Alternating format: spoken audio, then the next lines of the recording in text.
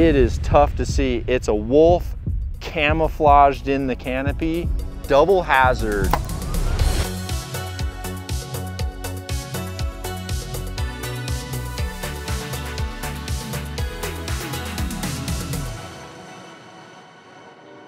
Dark target, dark location. This is a double hazard, and this ties right into the fact that you should learn to shoot archery with both eyes open, because in these dark target situations and dark canopies, you need to have your left eye be able to see that target and gather that light, and your right eye, in my instance, being right-handed, my right eye is gonna be able to look through that peep and look at that sight pin and let my brain tie them all together. When you go only with one eye, your dilation through that small peep sight and your front sight acquiry, you're gonna end up having a big washout and you're not gonna be able to properly see the target. So what I do is I will draw back and I will squint down my left eye so that I can really hyper focus on my rear sight and front sight, perfect alignment and orientation, making that perfect eclipse.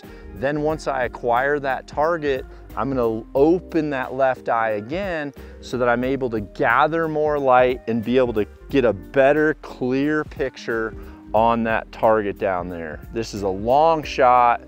It is tough to see. It's a wolf camouflaged in the canopy, but again, squint the eye, get perfect rear sight, front sight confirmation, and then open it up all the way.